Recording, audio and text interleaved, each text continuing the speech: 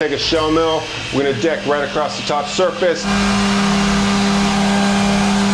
And then we're gonna take a core 5, we're gonna drop down, profile around at 300 inches a minute. Then we're gonna slow it down to 100 inches a minute, and we're gonna finish this baby.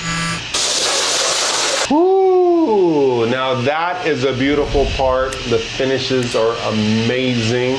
Machining is an absolute art. When you step up to machining plastic, that art form goes to a whole nother level. Having your RPMs too fast, you can actually heat up the material, which will retract the material. Just a lot of different things that you have to think about.